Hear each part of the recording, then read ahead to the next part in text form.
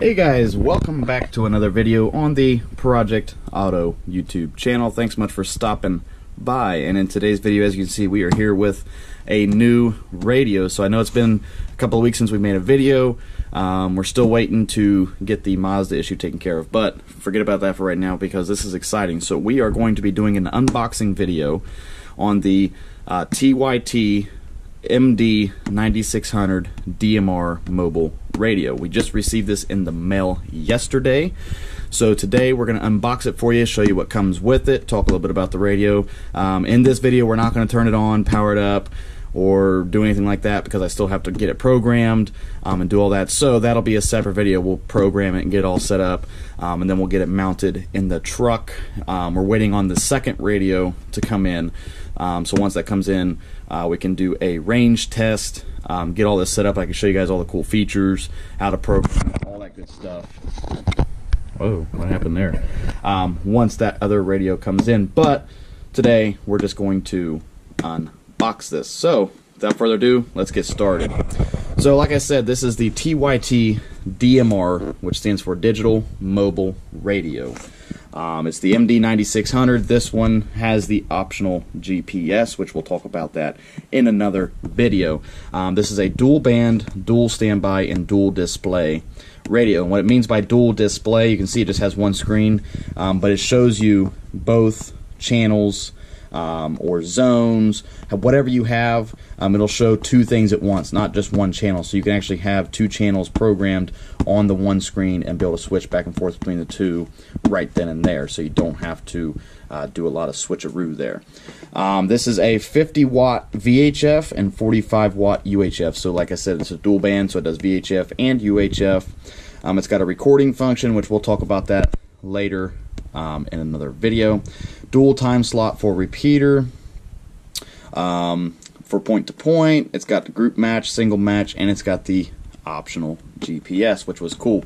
And just so a lot of you radio guys out there know, this is version 3, so this is the newest version of the radio. I know that the first few had issues with audio feedback and some popping noises and stuff like this. This is the fully upgraded version 3, so this shouldn't have any issues, but we'll have to wait and find out in another video if it does have any issues. So let's go ahead, I'm going to set you guys up right here. Let's go ahead and get this thing unboxed. So when we open up the box here, you can see right up top here is the radio itself. We'll go ahead and pull that out. We'll just set that off to the side for a moment. And let's get everything else out of the box.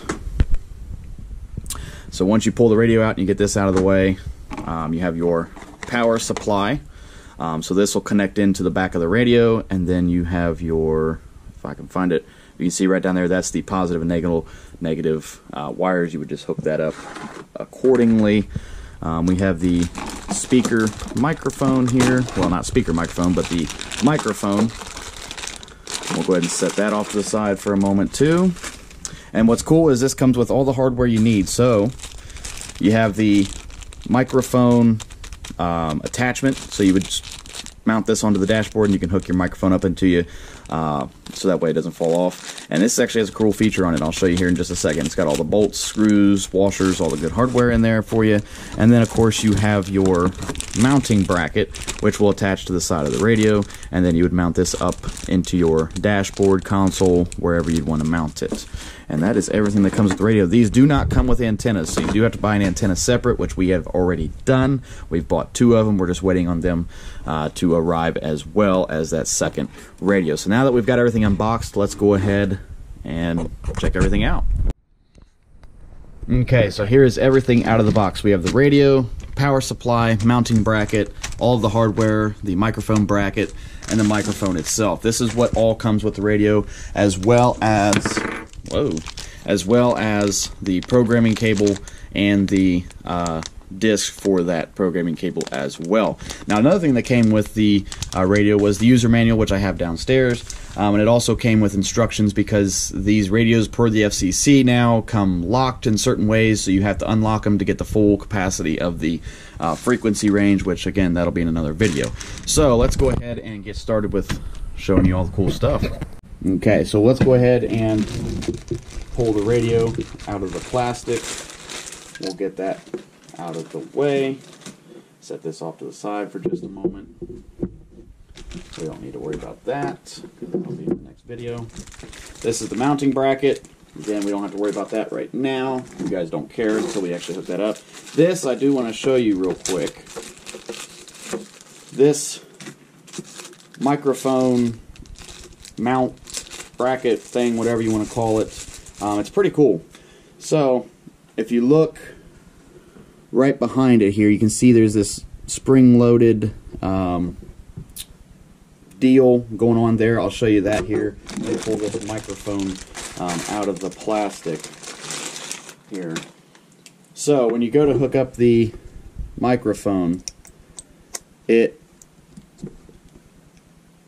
secures itself in place, and if you can't, it's hard to get it out, which is good. So that way, if you're driving and you hit a bump, it doesn't just boop, fly off of the bracket. So you actually have to give it some good force to come out, and that little notch hooks up right into that little notch there. So that is cool.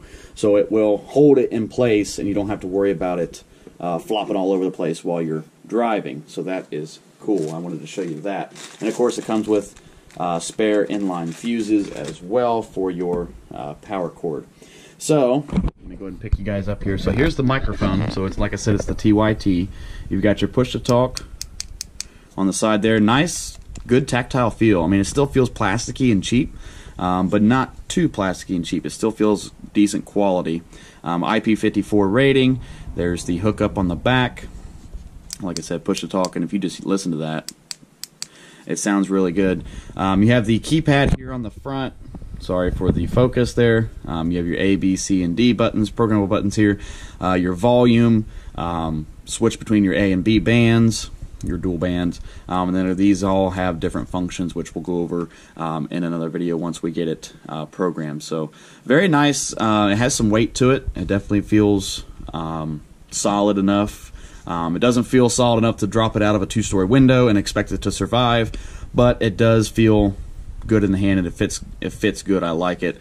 Your transmit and receive indicator light here on the microphone as well, which is nice. So it's right there, readily available, and then the microphone right there as well for your voice. So that is cool. So let's go ahead and set this over here for just a second. Let's pull the radio over here. Set this down just because I don't want to scratch it. Yes, I'm weird. So here is the radio itself. I was shocked when I got it in the mail, when it finally came, and I actually pulled it out of the box before now. Sorry, spoiler alert. I was shocked at the size of it. You know, looking at pictures online, it really doesn't do it justice. You could kind of tell that it was compact, but you really can't tell how compact. And this is actually really small, compact, and it's very lightweight. I mean, it's not that thick. You know, it's got decent weight to it, but I would say maybe 10 pounds, maybe not even that, honestly. No, I wouldn't even say 10 pounds. That's probably going overboard. I would say more like 5 pounds, even if that. So it's very lightweight, compact, which is cool. So this makes it easy to mount in different places, you know, inside your center console, underneath your dash. You don't have to worry about this big, bulky, heavy radio poking its ugly head out. So let's go ahead and take a look at the front of the radio here. So this is one of the reasons why I wanted to get this radio. One is it's digital. So this is a digital and analog radio. So you have digital and analog. You've got your power button here. This is your volume. And you've got all these programmable buttons down here. So you have 4 programmable buttons. Your emergency button, channel up, channel down, your enter, your band, and then channel knob there. So this is actually for your menu, my bad.